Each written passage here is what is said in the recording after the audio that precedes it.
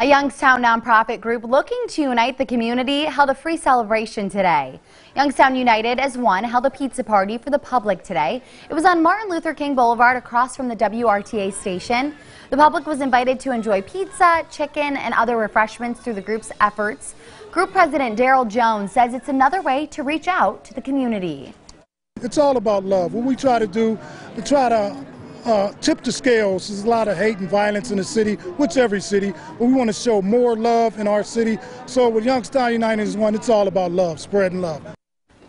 Jones says the goal was to make sure no one left hungry.